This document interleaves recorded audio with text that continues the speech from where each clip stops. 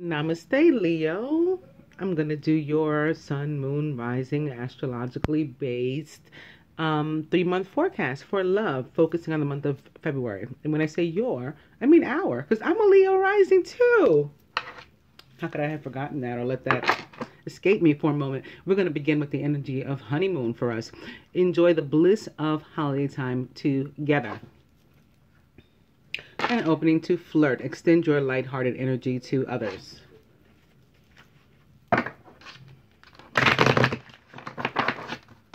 Now flirt is on the top. Opening to pay attention to the red flags. The signs are cautioning you. Now, these may be negative. Don't know yet. They don't have to be, however. Sometimes I recognize, for example, the cards for the fire signs as red flags, you know, so this could be like our energy, Leo energy, fire sign. We'll see. I was going to say something else, but I'll reserve comment. Flirt is back. I'll go one more. Opening now to attraction. Your attraction. You attract romantic love by enjoying this moment fully. And basically what that is saying is you get back what you put out. You reap what you sow. You put out attractive vibes, you get them back. I'm going to cut into 6 because I like 6. The universal energy of 6.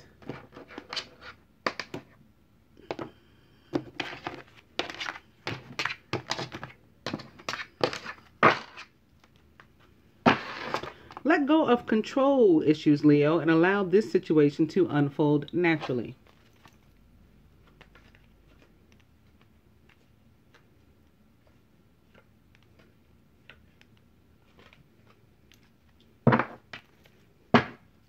Overall energy is now chemistry. There's a strong magnetic attraction here. Now I'm going to lay 9 piles for us, with this being July. I'm sorry, July. What the hell? I wonder if July means something. That is the month during which Leo falls. You may be getting something special for you Leo sons, like as a birthday present around then. January is what I meant to say. And February. And March.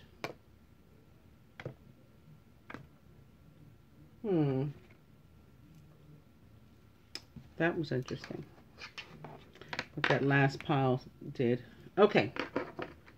I started not to do any more of these tonight. I did the 6 months and I was going to do 6 months tomorrow. And we're beginning with, for January, keep an open mind. Your soulmate may differ from your usual type and expectations. So you may have met someone other than your normal quote-unquote type.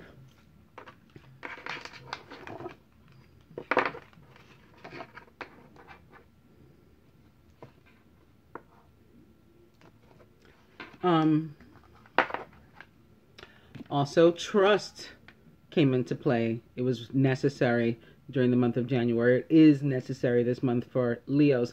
This situation is calling for you to have faith. And I think that this card landed in this same exact position for like 2 other signs. And reconciliation by the end of the month for those of you in separation, those of us in separation. Someone from your past is returning to your life.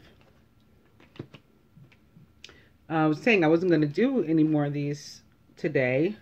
And then I was going to go to sleep like a human. It didn't work. I laid there for a second. I didn't even like try. My clothes were still on. I didn't even like turn off the lights or anything. I ended up putting on my TV for a change, which I very rarely do. Watch like half a show. And then I was like, you know what? Never mind. I'm back.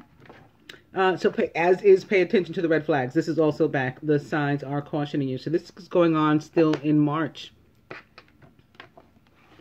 Also in March, children. I also had this very same card in this very same position for another sign or 2.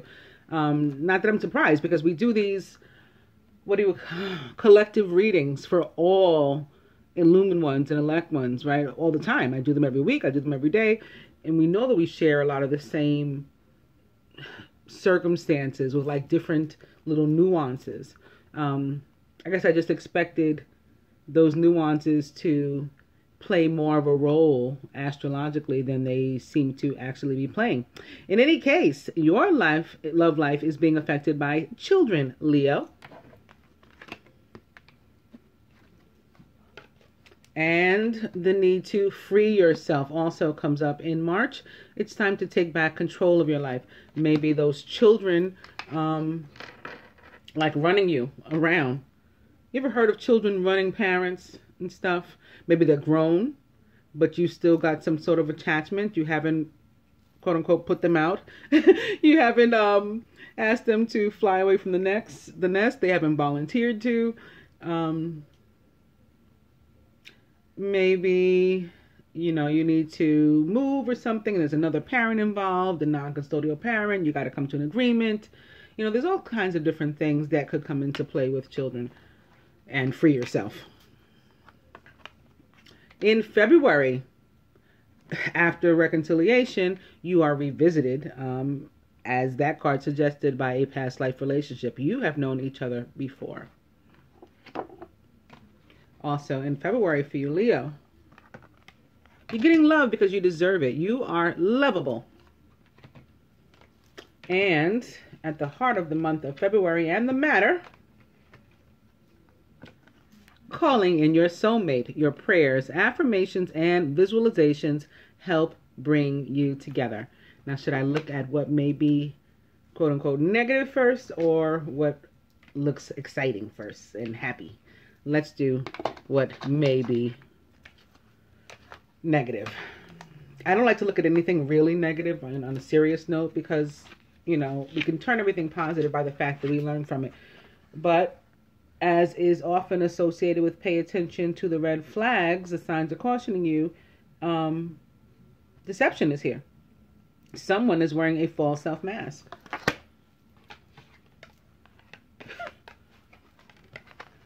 And they need to release their ex. The time has come to clear your energy and to stop lying. Love yourself first. Stop living and loving for other people to whom you feel bound, or by whom you feel bound. Your kids, your parents, your friends, your ex, and any and everybody who wants to butt in and tell you how you should be living. We got to let these people go, Leo. Not just you, me too. Like I said, I'm a Leo also, so I'm not chastising you. Let's see what's under this free yourself. What could we be having if we freed ourselves? Boom. Yes, this is your soulmate. And we're keeping ourselves from them by not freeing ourselves. We need to get together with them and have some heart-to-heart conversations and honestly discuss our feelings with each other. To recapture our romance, we can allow our inner youthful spirit of fun to shine. That may be another reason why children is here. Maybe we should, we need more levity and to lighten up. We need to be more childlike, that's perhaps. So maybe we need to look within to that inner child in order to heal the situation. That's another possibility too. We also may need to go on retreat, together or alone. However, whatever feels best for us in order to heal and figure out a plan of how we're going to free ourselves. It's time to disconnect from the world one way or another. Because we attract romantic love by enjoying this moment fully, by just like throwing up our hands and letting down our hair and getting into it. And it has been worth waiting for, as are we. Divine timing is at work in your love life. So flirt, extend your lighthearted energy to others. It is safe for you to love, Leo, so open your heart to give and receive the highest energy of all.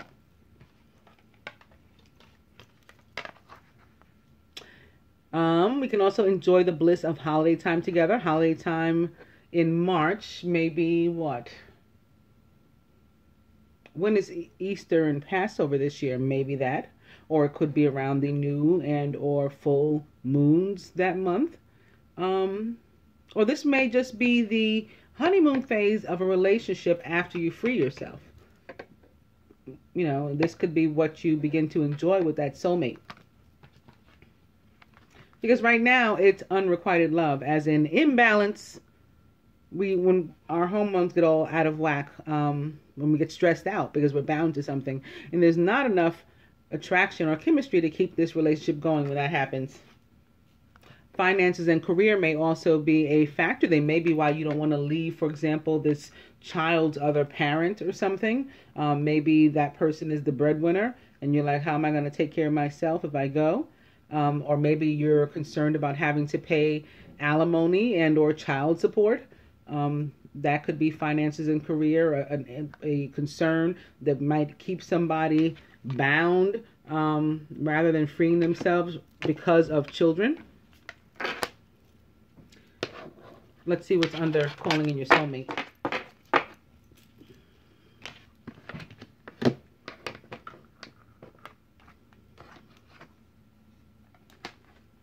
Nope, this is how you do it.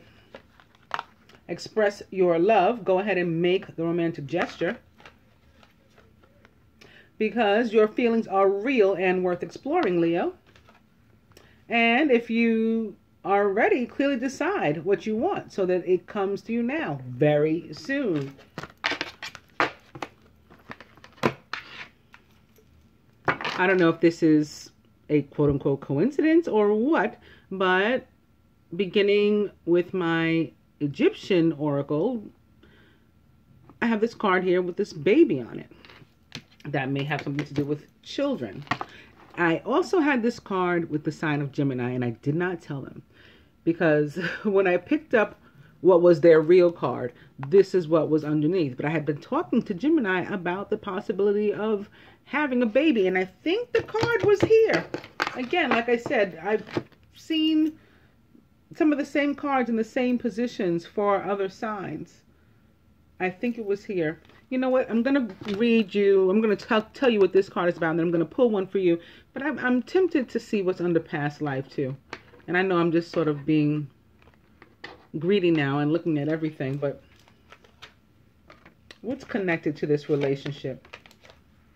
Well, we're aware that it's a sacred one. Religious factors. Your love life is influenced by your religious upbringing and spiritual path. This also can have something to do with the children from another aspect, aside from it being a sacred union and us being aware of that and us being aware of the sacredness of ourselves. We could also be thinking like, you know, I can't leave this child to the parent. What would my pastor say? You know, what are they going to say down at Mama Nem's church if I, you know, show up with someone new as opposed to their mother or their father or whatever the case is?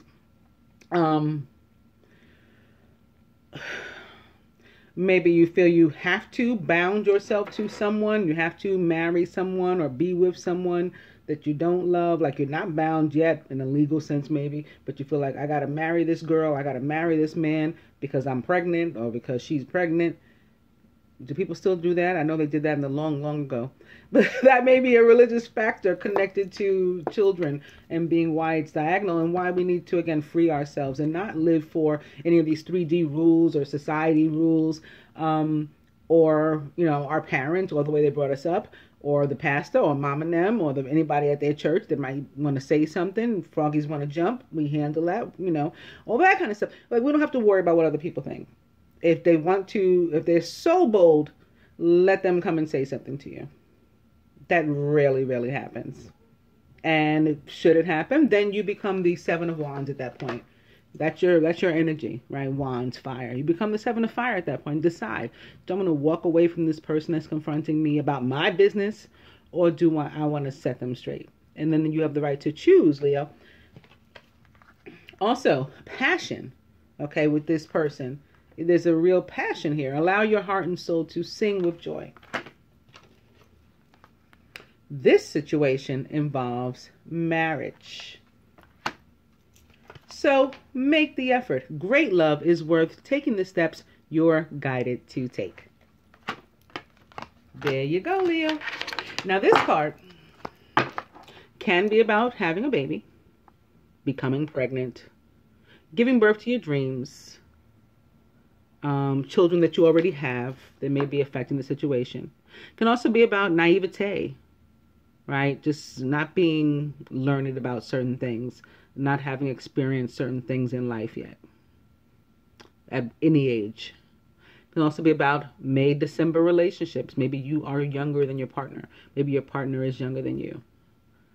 And the ways that those different dynamics can affect a union.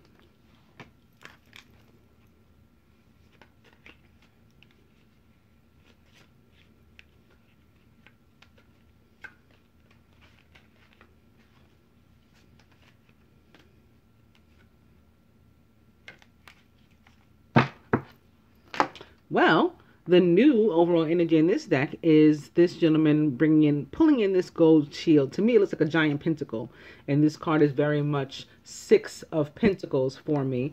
And the 6 of Pentacles is all about balance. So this can counteract that imbalance that was here under here, this free yourself area for those of us who need to do that. This can counteract that. And it also is that energy of exchange, right? You give to me freely. You give of yourself to me freely. I give to you freely of myself. I don't want it back necessarily, but man, if you return it to me with some of you, that just makes it so much better, right? That's what this card says to me. But let's see what your card precisely is. It's the 9 of Clubs, Leo. Let's read it from the book to see exactly what the 9 of Clubs is about. But it looks happy. I opened right to it. That's always a good sign too. 9 of Clubs. Fun. Festival of abundance. This is a love reading. So we're talking about abundance of love here. But we could be talking about abundance of finances too. And not being afraid. We saw that finances card. And I said maybe somebody, that's why they're being bound. They're not trusting in spirit to take care of them if they go ahead and, you know, move on. Whatever that means for them. And maybe that's why we saw that other card. Maybe that's why Spirit blessed us with this other card, with this gentleman pulling in this very, very large pentacle to say, like, don't worry about it. The abundance will be flowing for you guys. Party and delight. Times of cheerfulness and joy. Obstacles are overcome with preparation, but mostly lightheartedly with irony. It seems impossible to see the comic side of difficult or tragic situations, but it is exactly this ability that separates the wise from the unhappy. The plans of sad souls are always delayed and everything seems grayer. Advice. Try throwing a party full of guests and happy events. The occasion? Absolutely nothing. This advice is also useful exercise for anyone consisting of getting used to creating positive, pleasurable, and lively situations without waiting for the calendar to tell you what to do. Yes, let's not wait for the calendar or any other thing or place or person to tell us what to do. Let's live and love for ourselves, Leo. Spirit says we can. Spirit says we are abundant in all things and we are blessed in all things if we trust, take our guidance, and move forward. And I hope that this forecast will help you to be able to do that, Leo. This is a look ahead, and you can make your decisions and changes accordingly. Namaste.